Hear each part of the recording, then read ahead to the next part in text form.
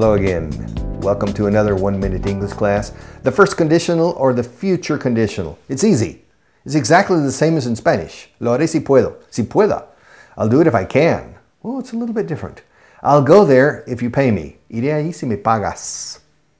I'll go there if you pay me. If you don't pay me, I won't. I'll do it if you support me. Si me apoyas. I'll do it.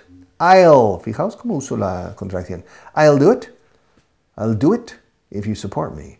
If you don't, I won't. I'll stand up if I have to. If I don't, I won't.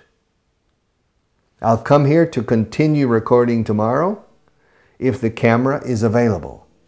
If it's not, I won't. I won't come here. Won't. Yes, I'll teach English if they pay me.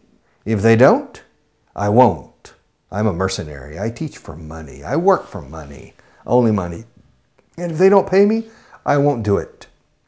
If they don't support me, I won't come here. If they don't have the cameras ready, I won't start. All right? And I won't finish this program if you don't pay attention. And if you don't learn English, I won't do anything to you.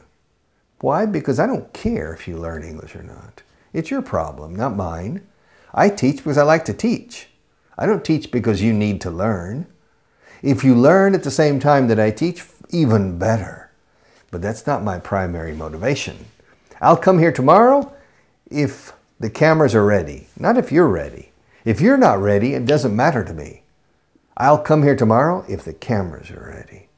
And I think they will be, because these 1-minute English classes are good. Unas pastillas potentes para el inglés. Okay?